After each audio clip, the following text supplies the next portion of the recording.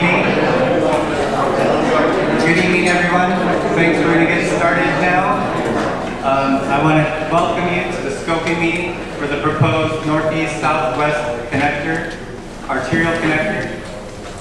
Thank you for being here tonight. My name is Jonathan Brinkman. I'm a principal planner at FORA, also the project manager for this proposed project. I'll take a moment and just check in to see if we have Spanish speakers. We do have an interpreter tonight, so I'll be speaking Spanish at this moment. Hola, buenas noches. Bienvenidos a la reunión del propuesto camino llamado Noroeste-Suroeste Conector. Gracias por estar aquí esta noche. Tengo una pregunta antes de empezar. ¿Hay alguien que quiere hablar y escuchar en español? Si quieres eso, por favor, leva la mano. Okay, just looking at the room, I didn't see anyone raise their hand for Spanish speaking services, so thank you for that moment. I just have a few housekeeping items, and I will turn it over to Aaron Harwing, our presenter tonight. So when you came in, we had a sign-in sheet. If any of you passed by without filling out the sign-in sheet, it's our way to ensure that you get on our notification list for future meetings or documents to review. So please stop by the sign-in sheet if you haven't already. I also wanted to note that this meeting is being video recorded tonight, just to let folks know that. Also, housekeeping-wise, there's bathrooms down the hall on the left. It would be your right if you're facing me.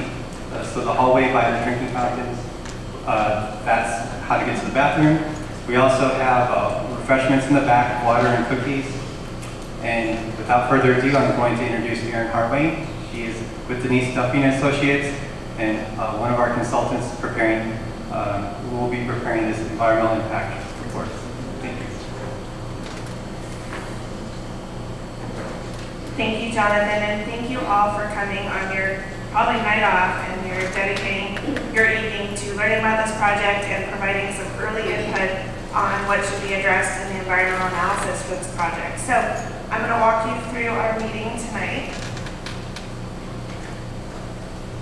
I'm going to start by introducing our, thank you, hopefully the lights are okay, I just want to be able to, thank you, be able to see this slideshow.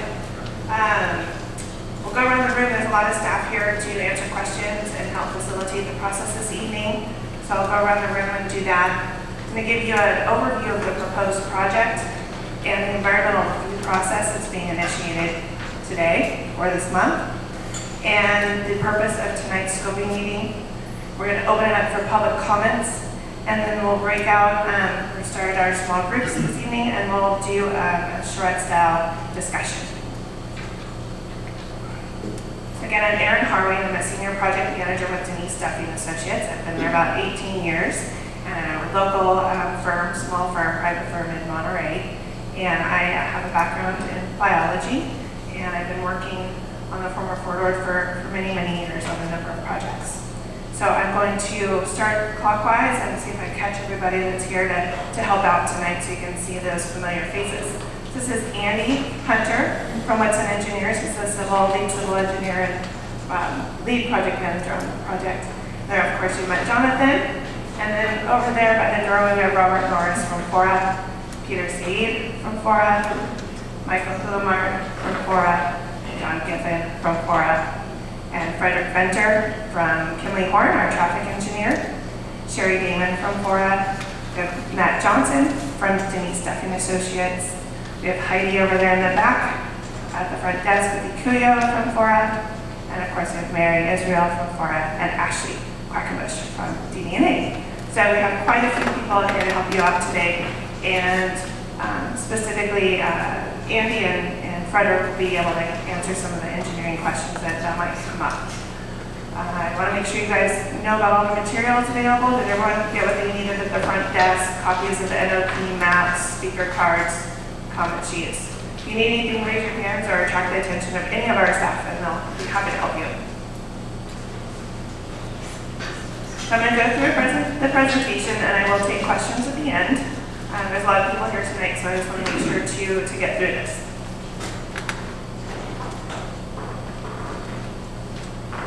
So the background of this project goes back a long way. It goes back to the 1997 reuse plan. Back in that 1997 corridor-based reuse plan, a transportation network was laid out based on a 1997 transportation study done in coordination with the Transportation Agency of Monterey County, or Monterey County, sorry, or TAMC.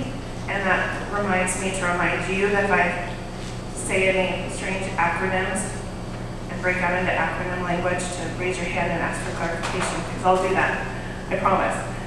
So, this transportation network in the 97 reuse plan identified a number of segments and improvements to accommodate vehicle trips within and outside of the former corridor.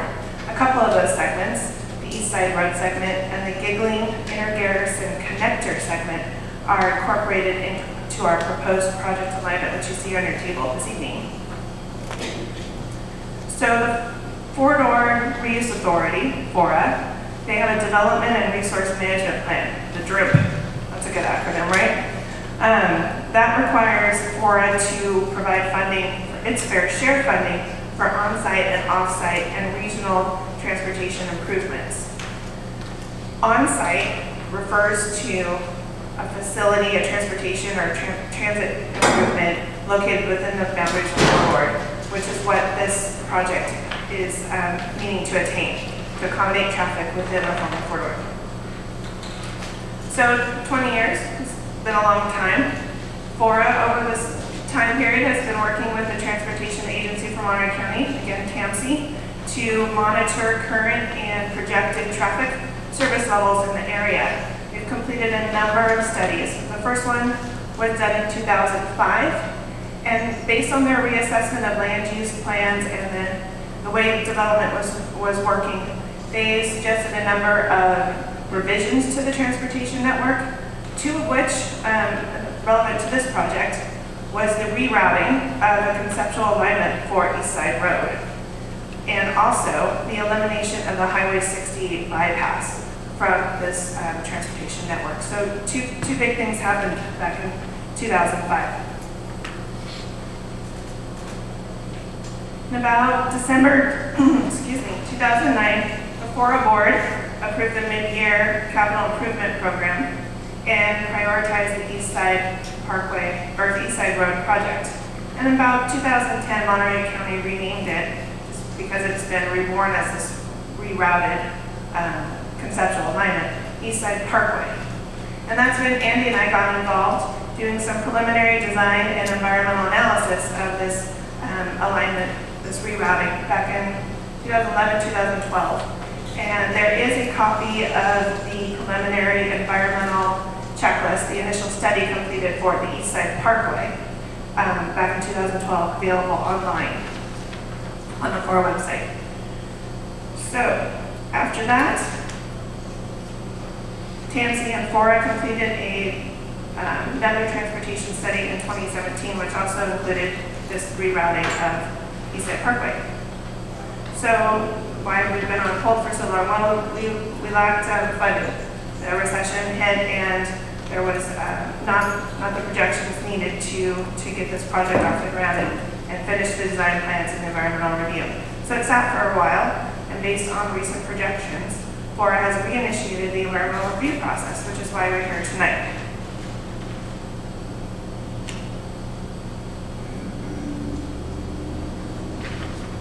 So back in December of 2017, we were contracted with FORA to get this environmental review process off the ground.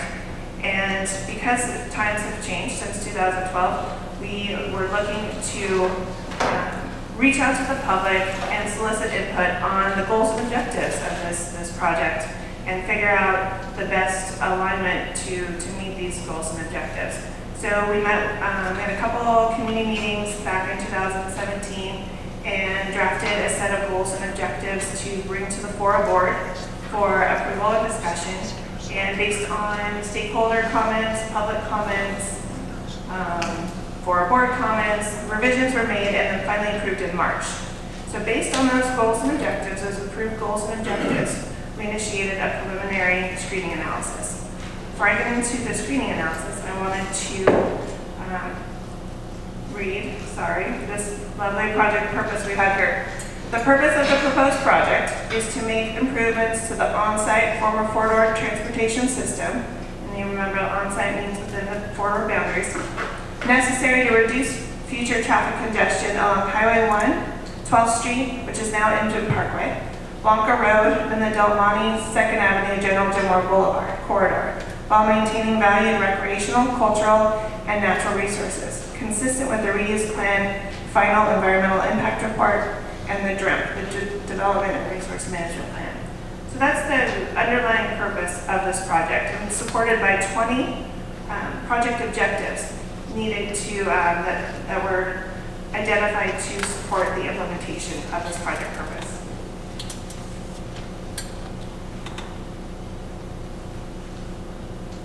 So as I said, with this set of approved goals and objectives, we set out to identify and recommend a project to be analyzed as the proposed project in the environmental review process. We wanted to make sure it met most of the approved goals and objectives and is potentially feasible. This is, it was also, the screening analysis was also a first attempt to identify preliminary project alternatives.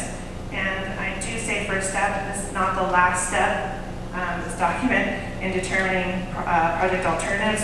We have you here tonight to provide input on potential project alternatives.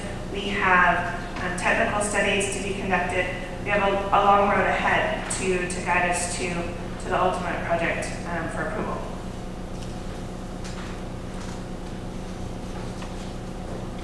So I'm going to walk you through this screening analysis, and you all have maps on your table that show the results of this screening analysis. So the first thing we did is we wanted to create a list of potential projects. And then those that passed the first tier had to meet the underlying purpose, which I just read to you on a couple screens ago. The second tier is we need to determine whether they're potentially feasible. If they weren't feasible and we couldn't construct them, then they were thrown out. So we looked at excuse me, a number of legal, regulatory, technical, economic, and environmental feasibility factors, and specifically looking at whether we could acquire the necessary right-of-way, that's the ROW acronym there, and avoid impacts to the FORA National Monument, and avoid excess environmental permitting issues. So those that passed the first and second tier made it to the third tier. And of those that passed, we looked at 3 additional environmental factors. Whether we could avoid widening Reservation Road from East Garrison Drive to Watkins Gate Road. I'm sorry, you could avoid what? Avoid widening it, yes, because that would result in increased impacts. Whether we could avoid widening Inner Garrison from Schoonover to East Garrison Drive, and whether we could avoid the conservation easement parcel, which you can pretty clearly see. It's about, I'll show you on the map in just a moment. So we came up with 41 potential projects. And going through that tiered analysis, first and second tiers, we made it to 4 projects that were analyzed in the third tier. And those 4 alignments are shown in different colors on your map on your table. There's a blue line, an orange line, a yellow line, and a pink line. The orange alignment was recommended as the proposed project. The other 3 potential alignments that are shown on your map are suggested to be considered as alternatives in the environmental analysis. We also heard from the public a number of different potential projects that couldn't quite make it on their own to meet our underlying purpose, but could be additive to our proposed project. And those included increasing carpool opportunities, replacing stop signs and signals on General Jim Moore with roundabouts, constructing park and ride lots and shuttle and bus systems. So those we're going to carry forward as well as potential alternatives to see which of those we can add on to our proposed project.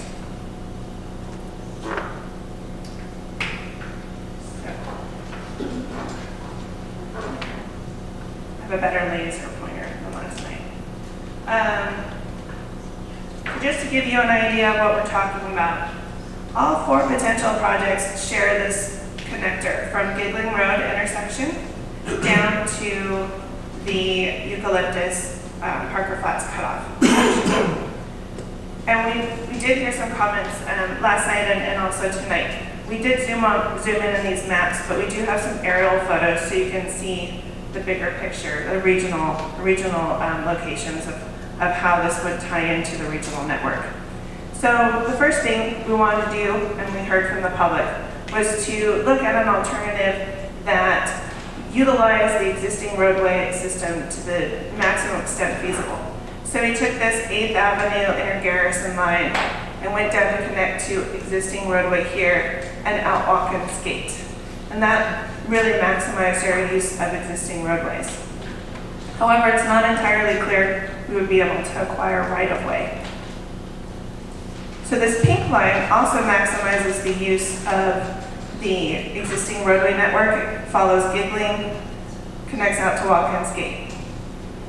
But it also goes through a lot of habitat management areas, which are shown in Can you green. define what you mean when you say it's not clear that you can get a right-of-way? Yes, I will get to questions at the end, and I will put that on my list. Okay, Bill? Let me get through this and walk you through, and we'll get to those details. So let me just show you some property lines, and you can understand. So we have CSU property here in blue. The green areas depict habitat management areas, which are defined by the FORA Habitat Management Plan and are being considered as future habitat management areas also in the FORA Habitat Conservation Plan. So over here is East Garrison, over here is the campus core, the Veterans Cemetery down here, and we have a future MPC parcel down here, and again, FORA National Monument over here. So we're really trying to stay within this gradient, not impacting too much over here, and trying to stay out of the campus core up in here. So that's why these are focused the way they are. So this yellow line identifies the 2012 preliminary designs that we constructed and analyzed. It also utilizes some existing roadway, but it also goes through habitat. Actually, it avoids the habitat management areas to a larger extent. And then we have the orange alignment, excuse me, with most of it being new roadway. And again, I'll take some more questions at the end. So here's the proposed alignment.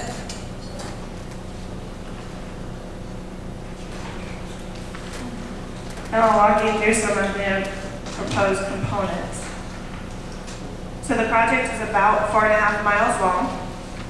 It will be a 2-lane arterial. A 2-lane arterial.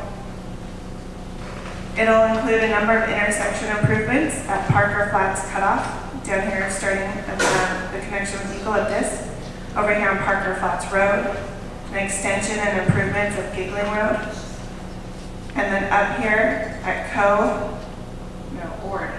Ord, and then also at Watkins Gate. It will include a number of bicycle and pedestrian facilities. We might need to relocate and install new utilities.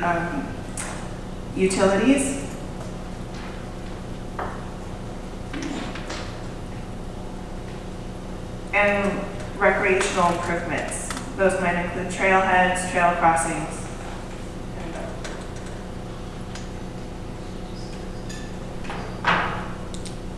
So that's what I just went through. Sorry, this laser pointer is certainly insane. So we have a number of project documents on the FORA's homepage, and also this project has its own website. So you can access the FORA homepage at fora.org, or you can access the project site at fora.org connector. We have an email notification list, always in progress. You can sign up to be added to that here tonight on the sign-in sheet, or anytime by contacting connector at fora.org. We have also prepared a community engagement plan, which outlines all the, and there's a copy, thank you, Mary, on the back table if anyone wants to take a look. It outlines all the opportunities for public involvement and participation and the timeline and anticipated schedule for those events. The preliminary project screening analysis that I just described is also available on the website, and there's a copy in the back. Thank you, Mary. And of course, the base reuse plan and a number of all the transportation studies I discussed tonight are available online.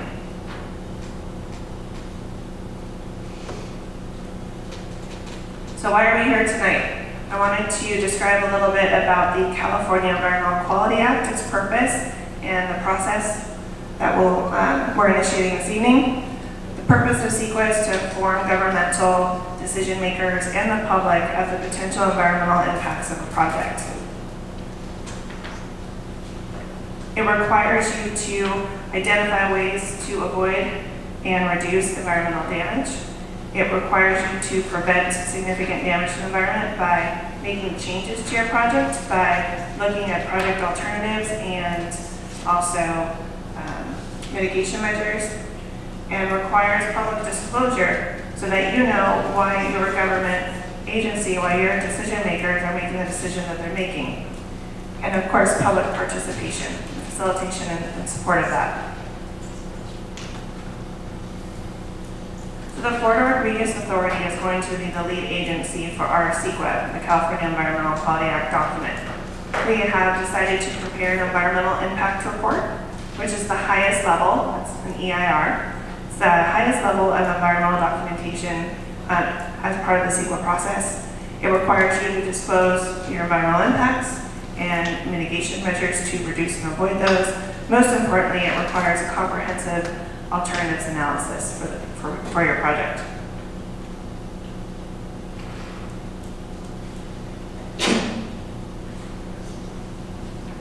So we initiated the notice, the EIR process with a notice of preparation, which was issued back about 10 days ago on August 24th, and it initiated a 30-day comment period where you have the opportunity to submit comments on what you think should be addressed in the environmental analysis.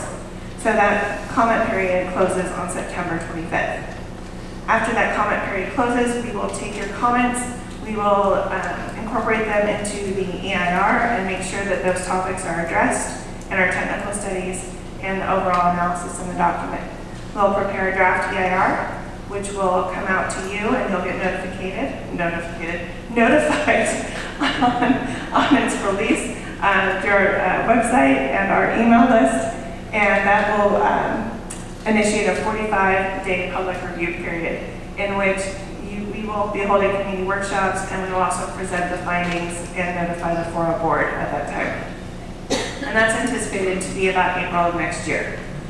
So then we take all our public comments and we revise the document as needed. We will prepare responses to your comments, and we will publish a final EIR, which will again be released for public review prior to the public hearings, which will be held about November 2019 to make a decision on the project. So, as you can see, we're here. We're very early in the process. So our purpose today is to solicit comments from you. What do you want to see analyzed in this environmental impact report, the EIR? What environmental issues or concerns do you have?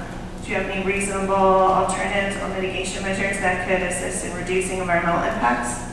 Do you have other issues related to the content of the EIR that you want to see addressed? That's what we're looking for tonight. There are a lot of topics in the CEQA checklist that need to be addressed. This is pretty much all of them, and we're anticipating addressing all of them. And a heads up that the topics in the checklist are also being updated by the state, so there might be some changes, but at a minimum there will be this. Everything from aesthetics to utilities. And a question from last night, we will be posting this presentation online so you can take a look at the topics and help it inform you on when you submit your comments. So tonight we want to hear what you have to say. You can provide oral comments, you can provide written comments, all the way through written comments all the way through to September 25th. Again, as I said, all of those comments will be summarized and included in the EIR and addressed in each topical section.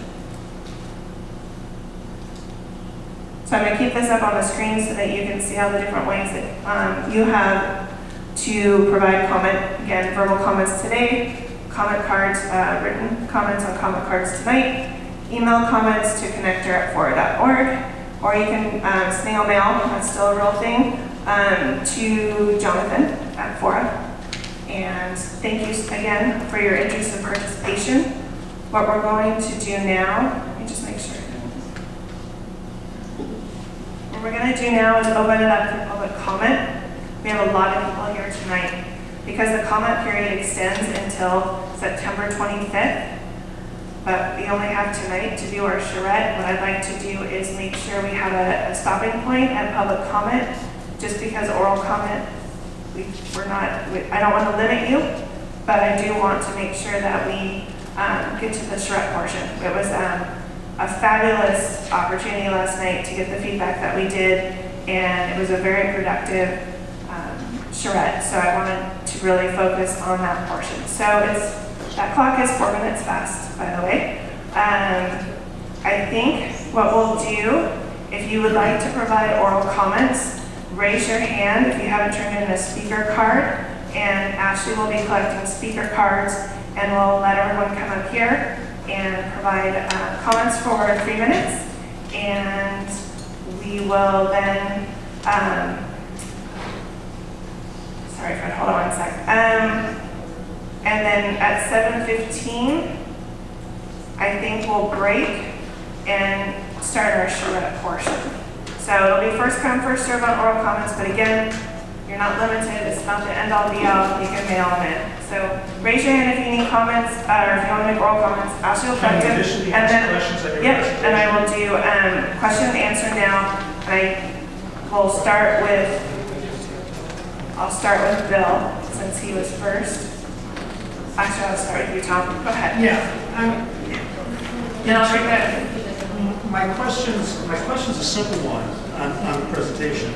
The far western end of the proposed alignment arterial road, why would you propose not just to cut it in right at West Camp and Watkins Gate?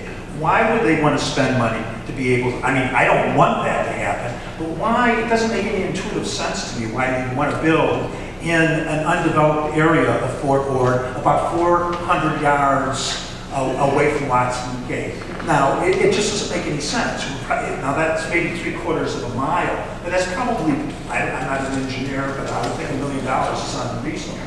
Why wouldn't you just cut in at West Camp and Watkins Gate? That's a great question. Why don't I bring up the map and we can talk about this, because I don't want this.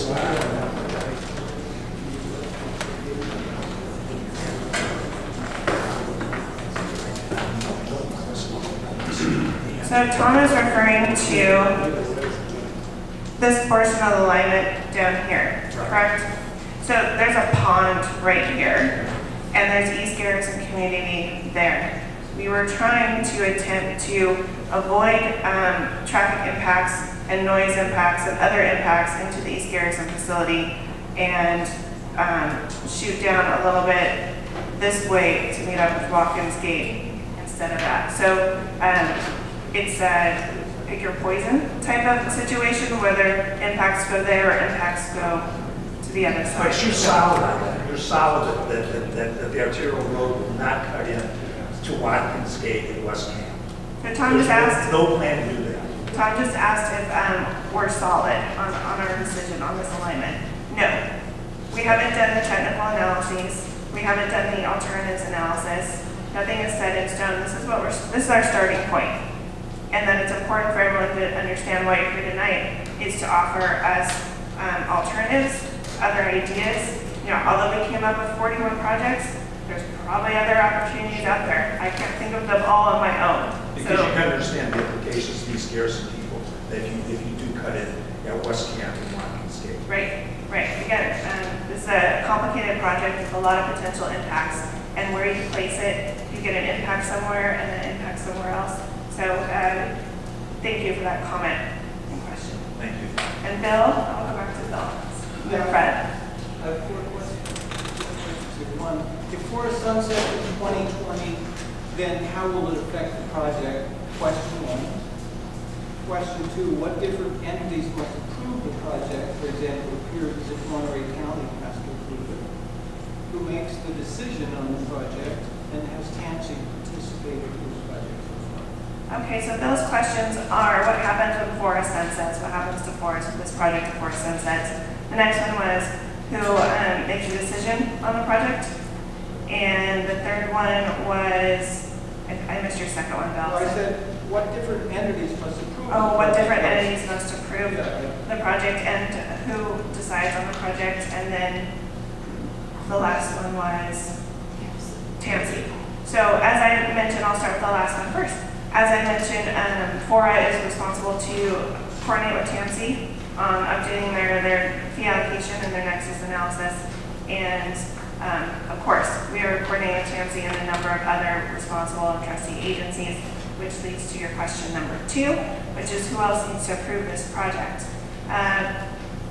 Project approval is the responsibility of the FORA Reuse Authority Board, and there may or may not be, depending on the alignment and the impacts, the number of permits that might be needed, but that is a different question in terms of approval.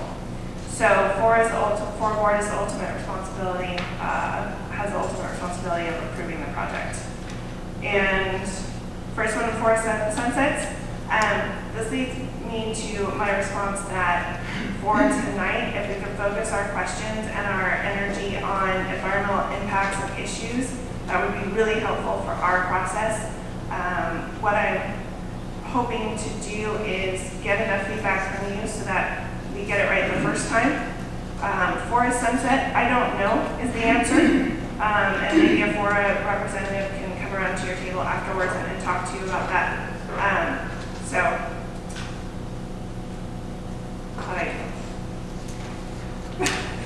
All right, Fred? Hopefully two simple questions. One is, when will this presentation be on the web?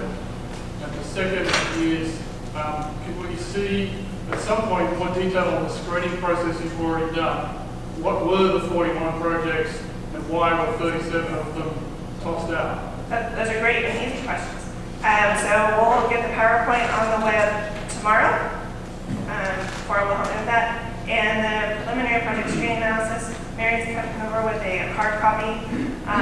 The one copy for everybody to look at, but it's also available on the web to anyone. So I think if we could try to get to questions with our facilitators and get the discussion open, I would appreciate it. And then when we get to the end, we're going to break out at about 8:10 and report out from our groups so we can hear what the other groups had to say. And then we can do a final Q&A. I just don't really want to lose this opportunity to have this charrette.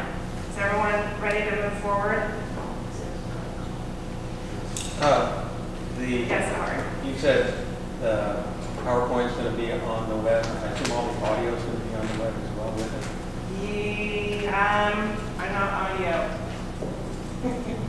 The recording includes video and audio, so what we have available we'll put on the web. So thanks everybody. I'm going to get. Are you going to do the question and answer on the public comment? Because I think that I'm kind of lost now. Okay. So we submitted the forms. I got distracted by questions.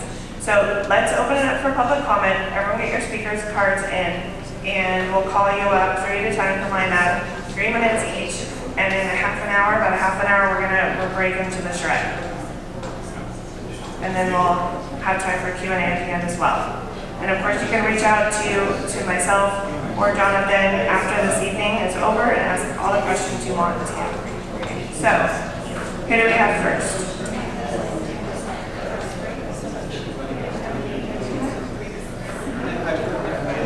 Okay, I'm going to call up 3 people at a time. So we have, the first 3 is Thomas Johnson, Brian Nelson, and Brian Nelson filled out 2, one speaking as a board member and one as a homeowner. Please, Brian, go first. Thomas is first. I'm going to concede that.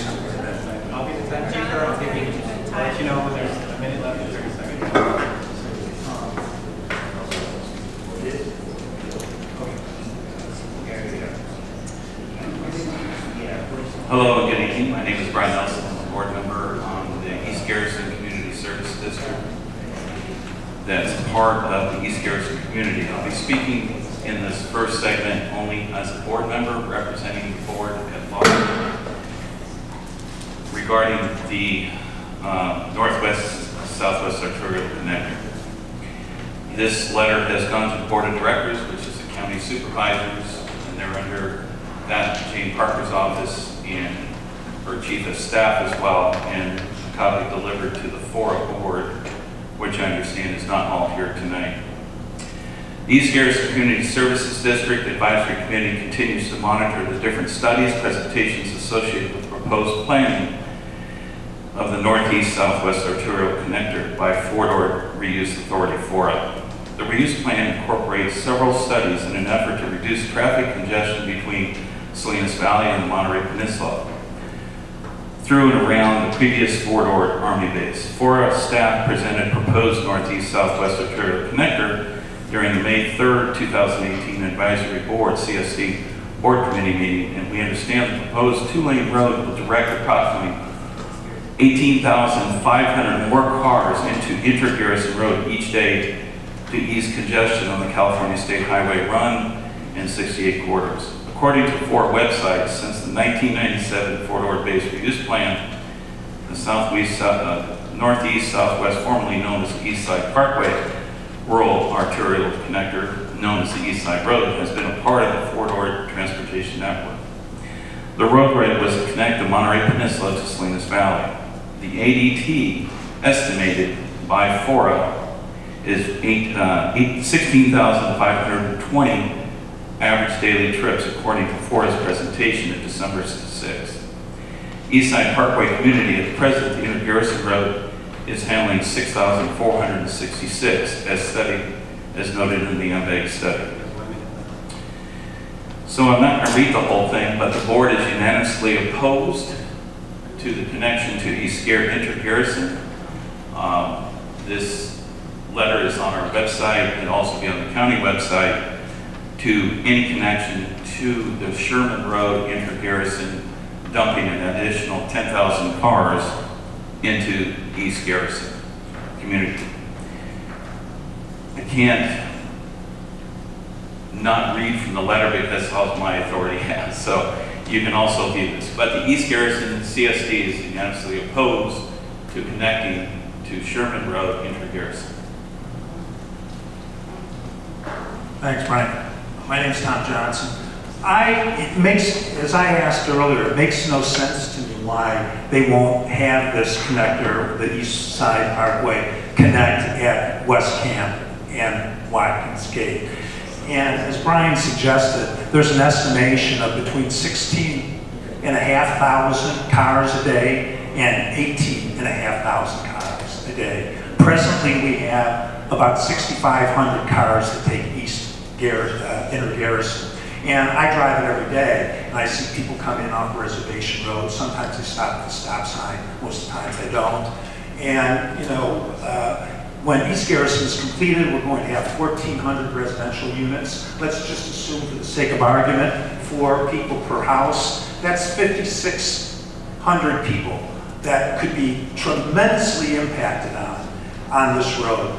I can expect to see backups on Westgate, where people will be cutting through the private roads to get over to East Garrison, Inter-Garrison. And presently we have a fairly young community. We have a lot of children, a lot of animals, a lot of dogs, and putting 18,500 cars through Westgate is just going to destroy the dreams of many people who've used their life savings, wanted to get out into a nice area, in an environmental area by Fort Ord, you know, that's already protected along Westgate because of an endangered salamander. And I just speaking from my heart, this is going to have a tremendous impact on people that have bought homes there and had no idea when they bought homes that there was a possibility of having that type of traffic flow through East Garrison. I'm extremely concerned for these 5,600 people. That's all I have to say. Thanks, Tom. As a homeowner in going back and looking and studying the master plan for East Garrison, the engineers themselves, these are the traffic engineers, engineered that West Camp, Watkins Gate, Sherman, East Garrison, Inter-Garrison would take care of the load that the community, East Garrison community, would have put on Reservation Road. And nowhere in the documents for the county did it stipulate that we would dump an extra 10,000 cars on one of those 3 entrances or exits to the East Garrison community. This plan, the master plan, also included a very important element. And that element is it had to be a net zero effect on the county budget. And each of the homeowners, how many homeowners here at East Garrison in this room? Each of the homeowners have paid for each of the roads, not the county.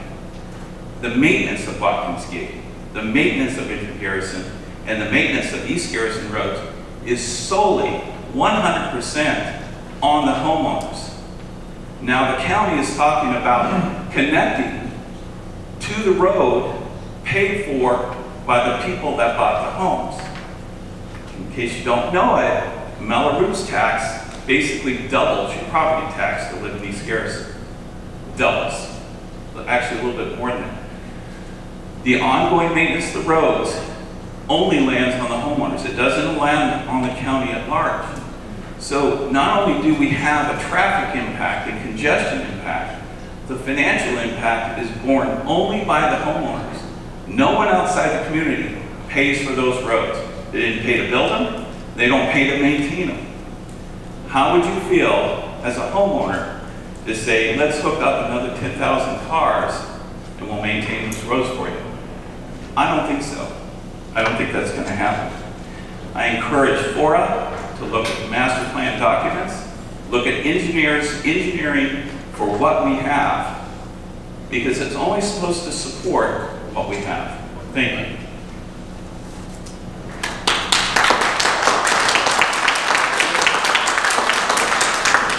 All right, our next 3 speakers is Glenn Woodson, Kelly Elmore, and Rolf.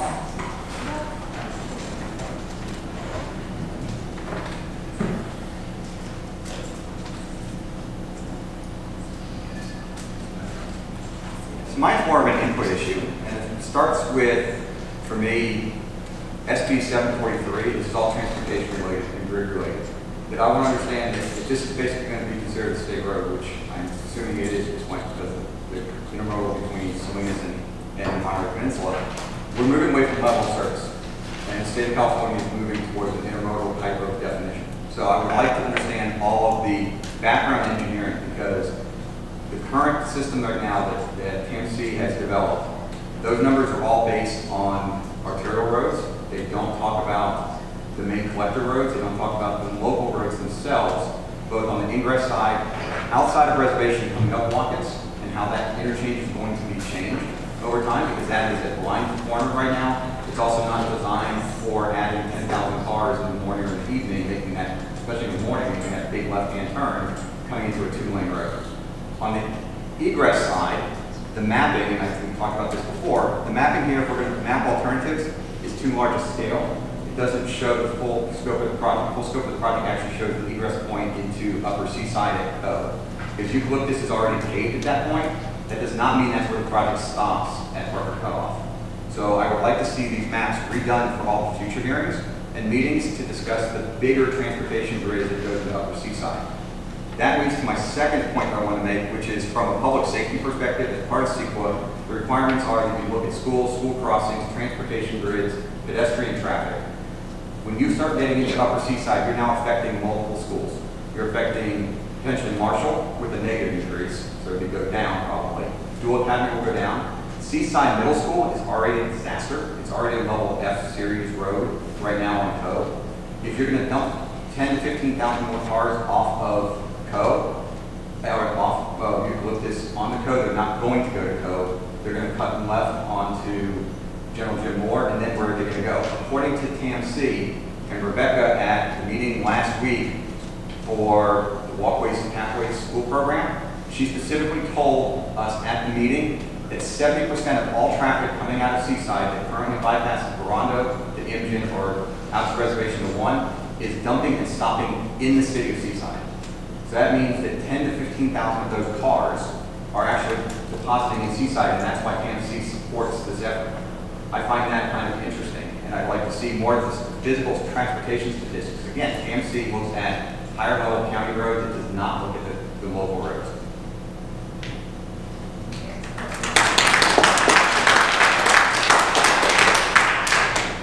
Hi, I'm Kelly Elmore. I'm a homeowner in East Garrison, and I really hate public speaking, so just to tell you that my husband is actually currently deployed out of the country, and this is really important to him that I'm here. So we bought a house in East Garrison, and a really big reason was because of the green space.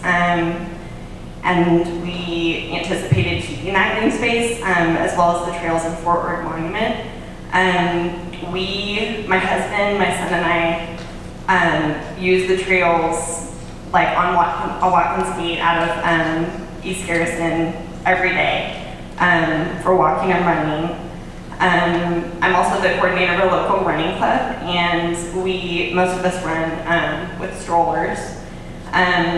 So one of our meeting locations is in East Garrison, and we also use that trail from Watkins Gate towards Giggling. We love that trail because there's no vehicles on that trail. It's really safe for us to run there, especially with our strollers. And I just know that we would be really devastated if there was a lot of vehicle traffic on that trail and we could no longer use it.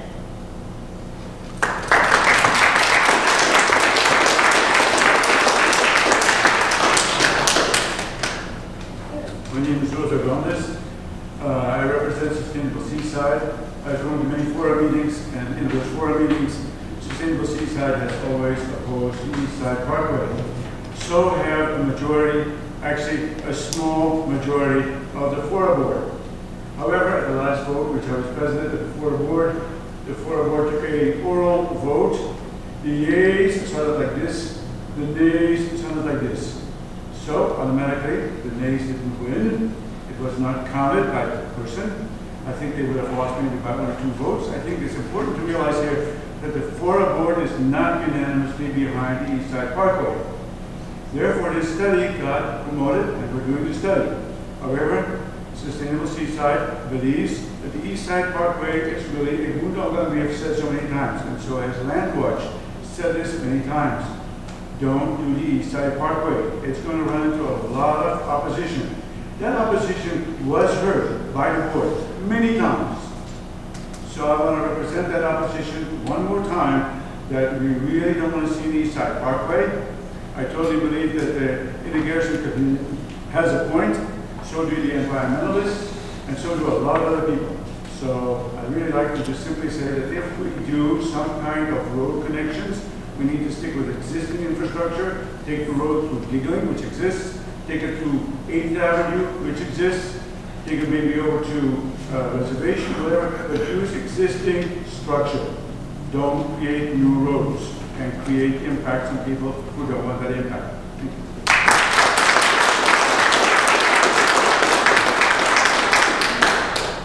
Thank you so much for the comments so far. I'm Kelly, for the record. I don't like public speaking either.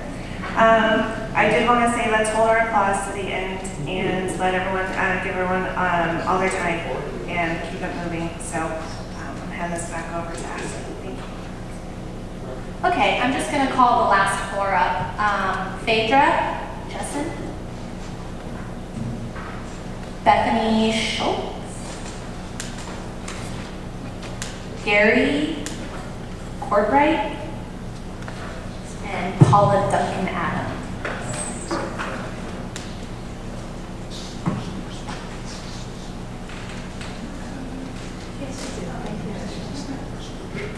Hello, I'm Phaedra Justin, and I'm a Marina resident. I'm going to get my walk on because I'm from New Jersey and Staten Island, and if you want to know what bad roads can do, where I grew up is just the ultimate disaster area, let me tell you. Think about Staten Island, think about Central Jersey. If there's a place that has green on it, you just pave a road through it. But yeah, this is a disaster.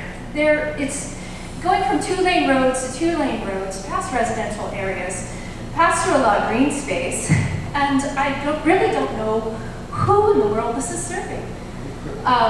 If you're talking about Salinas Valley people trying to make their jobs in the Monterey Peninsula, please, for God's sake, why don't we expand Route 68? The road is already there. It starts from 4 lanes across, and it goes into 2 lanes. Why don't we make it 4 lanes all the way across?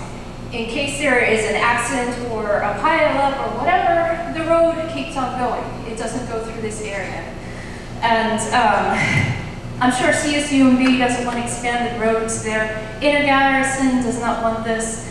My family, we use the roads there in that area for bike riding.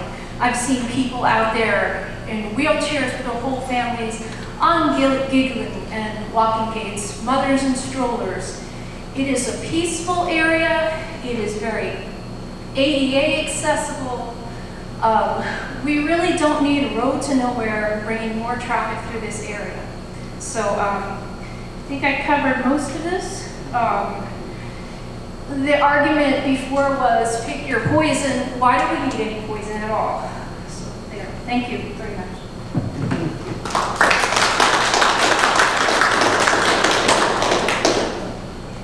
Hi, my name is Bethany Schultz, and I'm a graduate student at CSUMB and in the environmental science program. And so we've heard a lot about concerns about the road going through to the neighborhood and the homeowners that are concerned about the increase in traffic. So I'd like to bring light to issues of habitat connectivity, since we're talking about EIR. And in my experience with EIRs, I've time and time again been disappointed with the biological assessments. And so many times they have not been thorough, and they neglect to assess certain species, whether it's plants or animals, as much as they should. So, for example, rather than discussing habitat for a group of animals, such as bats, let's say, it would be great if you could include actual acoustic analyses. And another thing is when discussing proper mitigation for oak trees, often the age of the trees may not be taken into consideration. So how old are these oaks that will be affected? Are they actually heritage trees? And then that actually changes the measures for mitigation. So similar to other people, I'd also like to see cost assessments for how much this parkway is going to cost everyone versus utilizing the existing roads. And so, for example, like we just heard about Highway 68, Imgen has two lanes, right, that also goes down to 1 at some point and causes a bottleneck. That could be changed and for significantly less money, and it would help improve the traffic on that road. So, that's all for now. Thank you.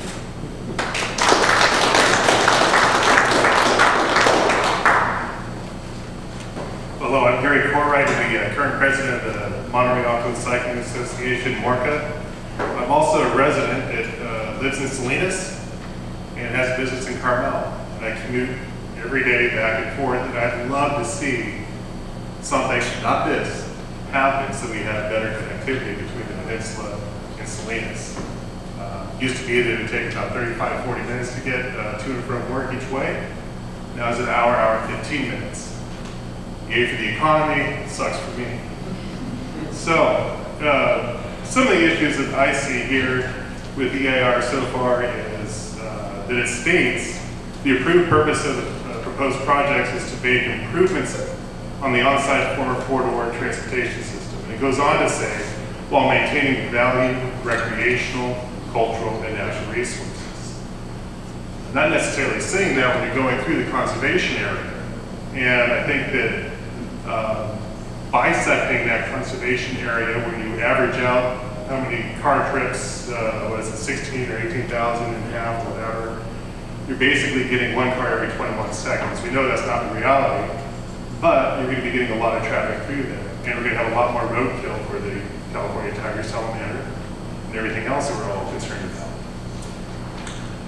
We're also losing loss of access to county trails and connectivity between the county trails and the trails at FORA National Monument. I know that our club recently went through a project with the county. We did a large signing project where we put signs up for the trails and trying to do mapping for it right now. And now it looks like we're going to put a road right through most of those trails that we just outlined. I don't know if that was taken into consideration or not either. I'd like to see if that was. I've got several pages of other comments that we're going to be submitting, but those are the ones I want to bring out right now.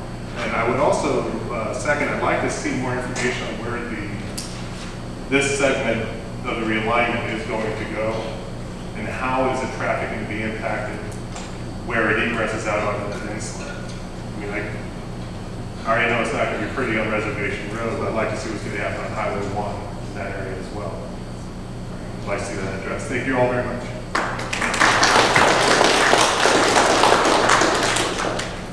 Thank you. My name is Paula Duncan-Adams. I live on the cove, and I've listened to all your concerns, and they're valid. I mean, everyone is. Everybody's concerned about their neighborhood and the things that they love, the creatures that they love. And I'm also concerned about all of those things.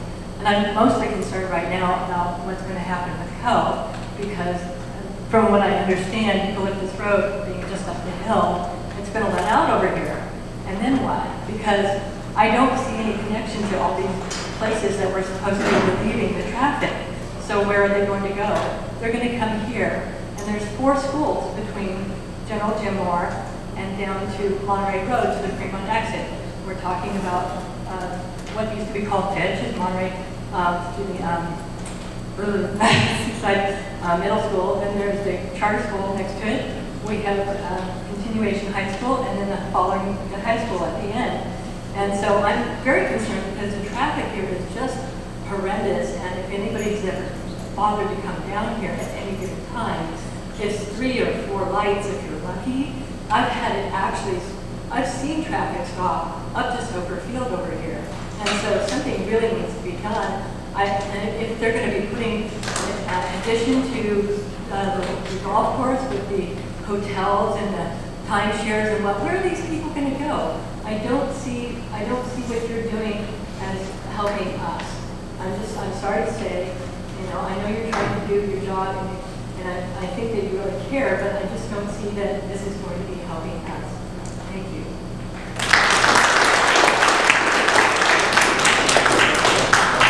Thank you again for your comments so far. We've got one last speaker card here, and then we'll break for the shred. So I'll let Fred come up for his 2 minutes, and we'll break again. I'll give you instructions for the shred, and just again a heads up that we are prioritizing this shred because comments have until September 25th, but we only have till 8:30. So let's focus on that, and if we have time at the end, I'm happy to take more questions and take more public comments. But again, let's hear from Fred, and then we'll move on to the shred.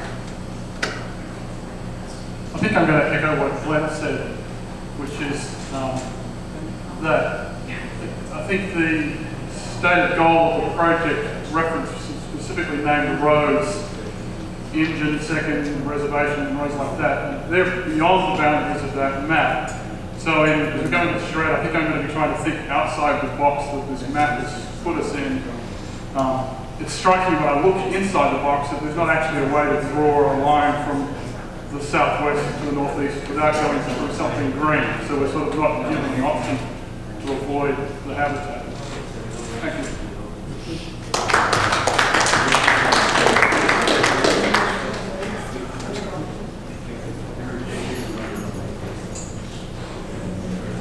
Someone might have left the links back here on maps. You want to all right, so we're going to start with the charrette. You're going to have a facilitator and a note taker at each of your tables. And again, the goal is to let us know what should be considered in the EIR, and I'll put this screen back up for you. They will also, your facilitator will have some questions to help guide the discussion. How are you, dear? Thanks. I anticipated members of the public might be upset about not being able to provide oral comment, but again, I really wanted to make time for this charrette. It was requested by so many members of the public. So let's get to the charrette, and again, if we have time at the end, we'll take more questions and comments. So thank you for your support on that. And Darren was saying I'm going to go ahead and start the presentation, or just kind of report what we talked about. We got a lot of good talking points because we don't all agree, but that's fine. So one of the things we all agreed on is it's a good thing to be here tonight, so thank you all for coming. One question we had that we want answered is why spend on roads before removing all the blight buildings? Can we look at maintaining existing infrastructure over the pristine habitat, making sure that we really explore all routes or all possibilities of reutilizing existing roads that are in current use instead of going through the habitat conservation areas. We want to know what's going to happen to this project when FORA sunsets, if and when. A lot of us, we don't want to pay for the road, we don't want the schools to pay for the road. We also have to look at what is the construction impact of Highway 68 that's, I think it was said that it's looking at a 12-year to 14-year projection, putting in all those lovely roundabouts on it. That's really not awesome. But we want to know what that's going to, what is that going to do to Reservation Road, Engine Road, etc. And it's basically making it untenable. We got to identify a road with the least amount of impact, so that there has to be a road. So some of us want to have a road of some form. There's concerns about negative impact of traffic increase on inner Garrison roads, East Garrison, in the absence of the northeast-southwest connector. I don't know how far we want me to go on this here. I want you to feel like you're sharing the complete story of your Well, we're going to try and do that real quick, and I think what we're going to do is recap it. Basically, a lot of us, we have some homeowners that live in the East Garrison area. They don't want a road next to their house, which I completely understand. But we don't know what the impact of not having a road there is going to be for the inner Garrison corridor either. We want to make sure that the whatever route is decided upon, if there is a route, that it does take into consideration the recreation, allowing for underpasses, overpasses, or something, and then separate greenways to allow wildlife migration between one side of the green space to the other, essentially, making sure that we do actually avoid being within a quarter of a mile of any of the ponds or vernal ponds that might have or do have California tiger salamander populations.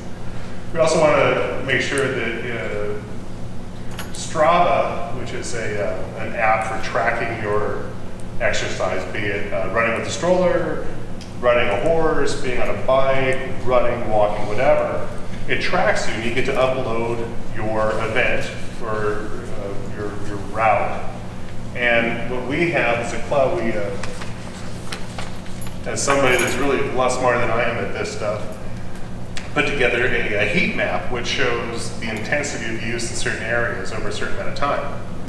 And all the little red squiggly lines on there, all the trails being used, that big black line in there is the one going right through some very heavy red areas. So there's a lot of use, and it looks like the proposed route at this point would be bisecting that area. So we want to make sure that that is taken into consideration and what the actual current routes are for recreation. Did I miss anything, guys? I think the idea, if we're going to have a new road, improving it dramatically with proper trailheads, parking. Right, right. And that's the thing. So yeah, making sure that we have real trailheads with toilets, facilities. We don't want it to be like what happened over at Anza Drive, where people were changing and the middle of the street, disturbing the population there, defecating, urinating, you know, people's side yards, etc. We don't want that. We already see that in some of these areas out here, like General Jim Moore and some other places. We want to see some real facilities put in when the road is put in, and make sure that there are provisions that it must happen, not that it might happen. Yeah.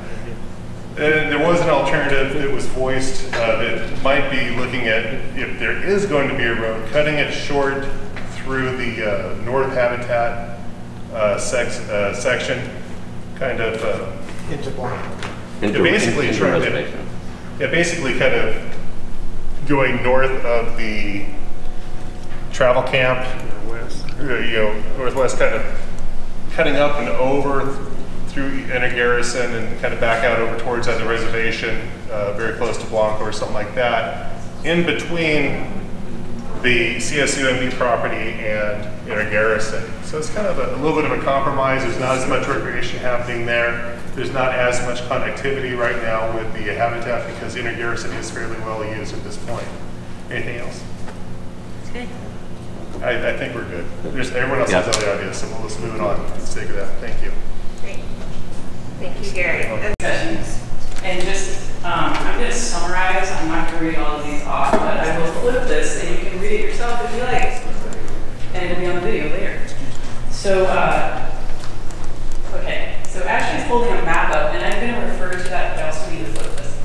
So let's say that environmental issues and their impacts that concern this table mostly were about biking and hiking, primarily for youth camps, day camps, events, and for families interacting with nature there. You're hiking and biking, and they're primarily hiking and biking in this area where you see the green polygon. So that's the travel camp and the Habitat Corridor HMA.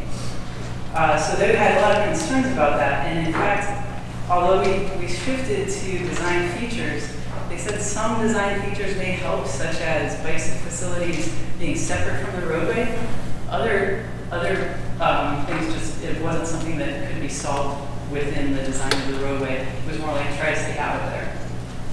So also there were wildlife impacts, and particularly in that area as well, there was a lot of concern for wildlife passage and suggestions for design features such as underpasses for the wildlife.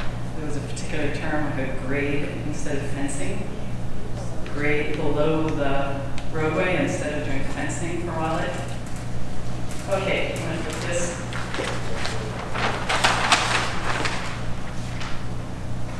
And one member strongly was in favor of adding another alternative into the analysis, and that is shown in this map in bright green. So it's, sorry. It would be to come around on reservation, go down Inner Garrison, and then along Inner Garrison Road, and then continue on yellow. So that was an idea to avoid a lot of those impacts, and the suggestion was very strongly felt that it should be added back into the alternatives. Okay, so oak impacts, there was a suggestion to narrow the roadway as much as possible, even if it means getting rid of the bike lanes that are within the roadway that would be anticipated in design. So it can be as narrow as possible, but reducing the size of the shoulders, so it could be as low impact in the oaks as possible, and also planting oaks as much as possible along the roadway. That was suggested along MPC, particularly to screen the views of the road along the MPC development, and along the north as well. So I think that mostly hits what we talked about. Does anybody want to pipe up and remind me of something? Yes, and definitely wanted to protect the Fort Ord recreational trail and greenway crossings. That's all. Engaged in lively discussion, in fact, maybe even a couple of discussions at each end of the table. And I also will summarize the comments, and I know my group will make sure that I've caught all of them, but they are all written down on the flip chart, and we will be providing these to the environmental consultant. So I'm going to characterize these as habitat. we had multiple issues about protecting the flora and fauna and concerns about adequate protection, not just of endangered species, but all species, roadkill, what will increase traffic due to our flora and our fauna. Safety concerns, and there are multiple ones, we said in a lot of different ways, but I'm going to characterize them as safety to hikers, to bikers, and to event participants and others who are out there using the recreational facilities out in this area, the trails and that. Big category was the economic impact of this road and what it has on the East Garrison residents, and that's multiple impacts to house and property values, to increases in the Mello-Roos tax caused by increased traffic on not only the East Garrison internal roads, but the ones that are crossover roads that are affected by this roadway alignment. Fair capture? Mm-hmm. Good. And finally, I think one of the biggest things, and we have two additional potential alignments that are along the same lines as Table 1, is improve the existing roads. See what we can do to reduce the impacts by using our existing roads. Improve IMGN to 4 lanes. Why did we do roundabouts on Highway 68? Our efficiencies have decreased with the use of roundabouts, and wouldn't we be a lot better off if we simply just 4-laned Highway 68? Because that would help traffic move on Highway 68. Need goes down for a third route across Fort Ord. And finally, that leads to some of these alternatives. And the alternative is to improve, basically, and I think both sides of the table concurred. Start at Giggling Road is the start. Go along 7th and through Inner Garrison, coming out on the north side, or the west side, I should say, of Schoonover. So somewhere in that northern habitat management area, a couple of different alignments, one hugging the blue area that's shown on your map, and one kind of swathing across that habitat, that green habitat management area to connect to Reservation Road. The thought being that if you 4-laned that road, the connection to Reservation Road would be a lot less impactful. It would improve the existing roads and use the existing roads. Finally, trash management, increased litter, and that relates in part to one of the biggest concerns of this table is fire danger and the increase to not only the local residential community caused by fire, but to our habitat and our area, our very dry area out there in the monument. Did I miss anything, guys? And I think that last point's really important with your present plan. I mean, this is virgin. All of us have been out there. I mean, this is virgin territory, and it's really brown in some areas. And one cigarette out, you've got a forest fire. We've been lucky in this area that we haven't had it. California's burning down. We don't want to create any type of a new system that could create forest fires. Thank you, Tom. Anything else? I think that's it. If I'm missing any, please let me know, table members. But we listed here as concerns. We have wildlife impacts. The proposed roadway would bisect the wildlife corridors. There is also concern that the EIR should evaluate species of concern, not just endangered species. Also concerns were the effects on trees for the proposed project, trails, wildlife, that roads encourage development of open space, and the roads destroy the regional park aspect. Additional concerns included the proposed road will cause increased traffic in seaside neighborhoods, that there will be impacts on trails, children bicycling, habitat, and facing more traffic, that we should focus on safety of trails. There are concerns about habitat, wildlife, trees, and concerns we should widen IMGN Parkway. Concern about lighting for the roads, for the safety, for people and for animals, and then that there also be, that the lighting be properly implemented so it's not creating light pollution, but it's appropriate. Concerns about the wildlife, that wildlife underpasses or overpasses could help with creating or keeping some corridors going.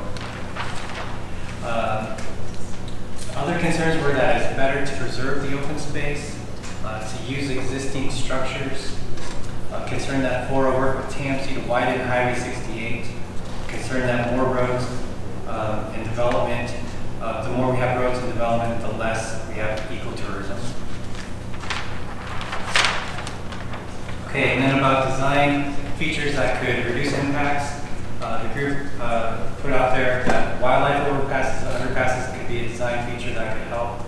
Bike lanes and sidewalks would also be a design feature. Barricades and roundabouts, street lights, and avoid using stop signs. And then trail access could be designed into roadway. And then we looked at alternatives. So alternatives to the proposed project, one was widen Engine Parkway, another was to use existing roads, Reservation Road to Garrison to 8th Avenue to Giggling Road. Another alternative was using existing roads is 8th Street to Inner Garrison. Another was to widen Highway 68 to 4 lanes. And then another was public transportation improvements, such as electric buses. And additional alternatives were to change the work hours to lessen the peak time traffic congestion. Another was to have affordable housing near the job centers. And is there anything else from your group I may have missed? Pass on to the next group. Good evening. Page 5, summary for us. My notes are not as organized as Jonathan's and everyone else, so I might skip around a little bit. Start with the concerns. We had concerns with conflicts with trails and cars. The island of trails at Inner Garrison Road between the new proposed roadway and Inner Garrison Road. We call it the HMA Island, Habitat Management Area Island, restricting access from the north towards the south. The project should provide safe access. There's existing youth camp events that should be considered. And getting back to the north-south habitat corridor, roadway bisecting that could undermine the function, especially new pavement. We had concerns with added traffic at Cove. Currently a disaster was mentioned here, especially with the schools in that area. 218 traffic with General Boulevard and South Boundary Road back up in the morning as well. The FORA National Monument access should include trail parking, concerned about future Seaside East traffic, and will increase the General Boulevard traffic. Come back to these alternatives in a second. We had some ideas to consider here. The types of crossings of the new roadway, crosswalks are not enough, under overpass would be better.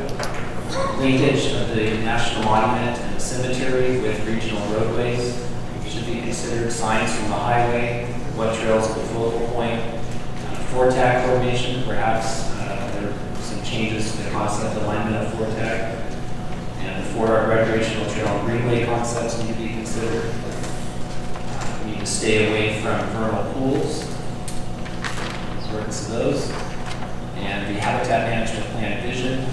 Youth camp area for camping need to be coordinated with this road, and the TMC multimodal corridor alignment need to be coordinated with this road, whether it ties in or modified as it makes its way around Reservation, East Garrison, east to west from Salinas towards Grand.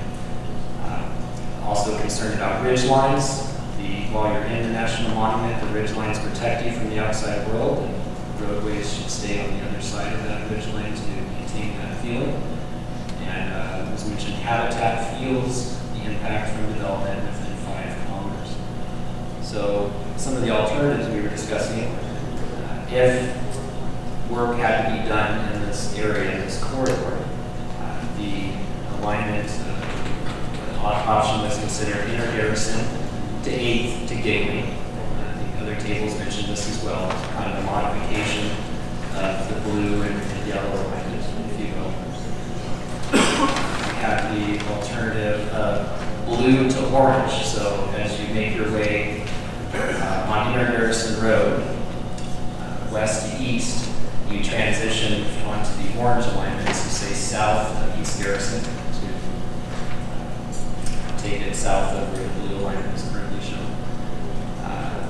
yeah, blue and yellow I mentioned.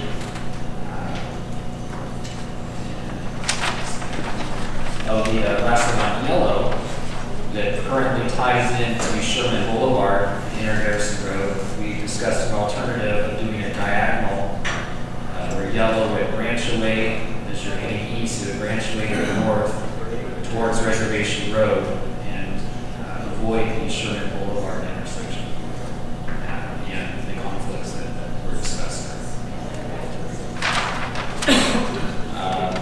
We did talk about bike paths as well, and whether they could be an alternative access that goes through nature or a parallel to the road option.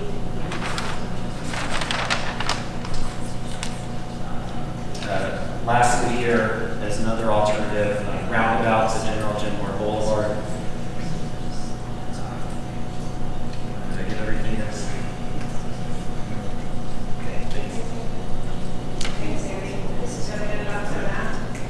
We had a lot of the same concerns that have already been voiced by most of the tables, but I think starting out, the question was that our table felt that 99% of the population don't want roads through open space, and they don't want to bifurcate the existing wilderness that's out there.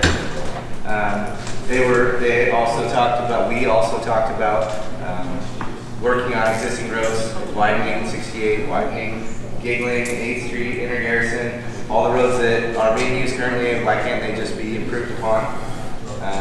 We were worried about ruining recreation areas and wildlife devastation due to road kills. Then why aren't we focusing money on Highway 68, Inner Garrison, a lot of that? One of the big concerns was that the road, as it's currently drawn up, will dump into residential and schools, and they were worried about concerns and excess traffic for that area. They were worried about monument access via Jerry Smith being cut off by this road. There was wildlife corridors. The concern was that they're not feasible or practical. One suggestion that we came to as a group was to take 8th Avenue to 8th Street to Engine, which I can show you here. Basically, let's show it there you go. Going up this way and then connected to Engine through here, skirting the CSUB area, which is sorry. I'll take it back. I'll hold it for you. Yeah, thank you. Which is right here where we have the parking and the solar panels. So just traveling up here, cutting out through the Engine might avoid all this. Yeah, the goal was to avoid everything moving, especially this, through this area. Concern was keeping the areas wild by limiting access. We also had another concern brought up about improving Highway 1 from Castroville down and how that could alleviate traffic on some of these other roads. And potentially using a moving K-rail during high traffic areas to increase lanes for rush hour traffic. There was concerns about potential fire due to vehicular traffic through that wooded area. Some questions came up about why the road needs to connect to Eucalyptus when the connection engine was removed from the original plan. Can the road start at Gagling? Why is Inner Garrison to the west border of East Garrison a preferred alternative? Why is there no alternative through CSUB? Is there an alternative that could follow the border of CSUB? So basically the overall thought from our table was we don't need a road through an area that doesn't already have a road, but we need improvements on the road that already exists. Does that encompass what you guys are saying? Yes. All right, thanks. I'll go get this card there. Okay, thank you. Thanks. And hear other people's ideas and concerns.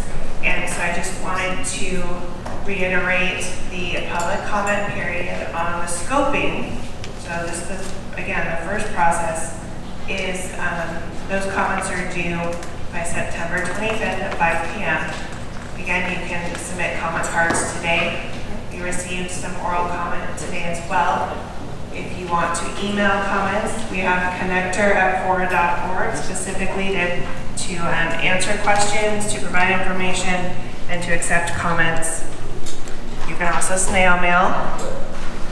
And the address is there below, and that's Jonathan, the prime contact at FORA, who will be interfacing with you. What else do I have to say?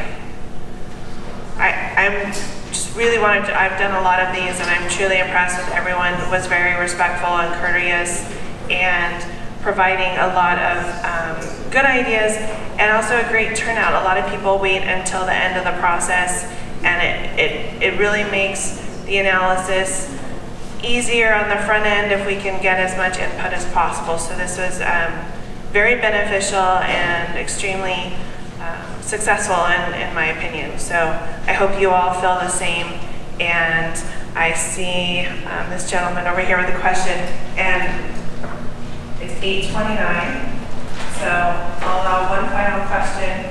And then again, comments are not closed at any point right now, or questions. It's 8:30 on Thursday night, and we're ready to go home and start again tomorrow. So let me take some questions. Yes, we saw a tremendous amount of overlap between all the tables here. Could you quickly just describe if there was any overlap between us and the previous session? Oh, that's a great question. So whether there was an overlap between the comments here tonight versus last night's scoping meeting. And yes, very similar comments, very similar. I think a lot of people are on the same page. And you also did remind me that will be on video as well if you want to watch that presentation and see what those groups reported out. Those will be available. And again, all of these comments, so I have some closeout demands from you all. Please do not take the large maps. Please leave your comments because we want to be able to document them. We printed those 11 by 17 color copies. Those can be yours to take home. But please leave feedback so that we do receive it. And again, this will all be compiled in the EIR. And just final thought is that we're required to address environmental topics in the EIR. We'll be tracking them. We're going to summarize them. They'll be in an appendix in the EIR. They'll be noted in each topical section. So we hear you. We appreciate your feedback. So thank you all. Have a great night.